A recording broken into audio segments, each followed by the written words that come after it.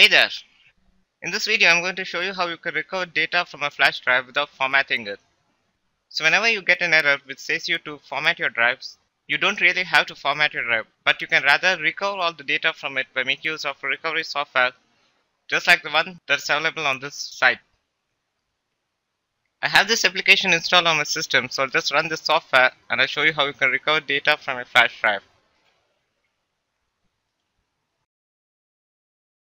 This is how the main screen of the software looks like. And recover data from a flash drive, I'll select Recover Files option that I see here. On next screen, I'll select Recover Lost Files.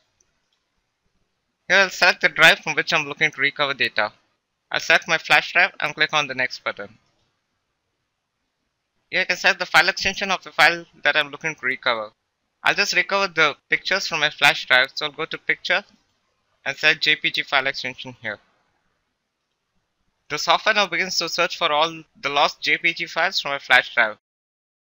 And soon after the recovery process is completed, I'll have to go to File Type View and select the file extension that I was looking to recover.